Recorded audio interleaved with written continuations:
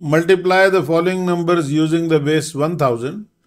Now our base is 1000. It has 3 zeros. So second part of the answer will have 3 digits in it. So how far is 896 from 1000? We do all from 9 and the last from 10 here. 8 from 9 is 1 and 9 from 9 is 0 and 6 from 10 is 4. So 896 is 104 far from 1000.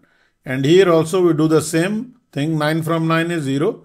Then 9 from 9 is 0 and 7 from 10 is 3. We do all from 9 and the last from 10.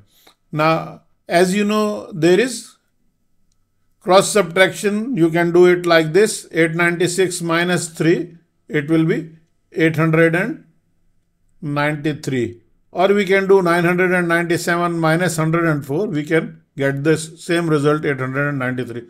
That's first part of the answer. And second part of the answer is we multiply these two complements or deficiencies.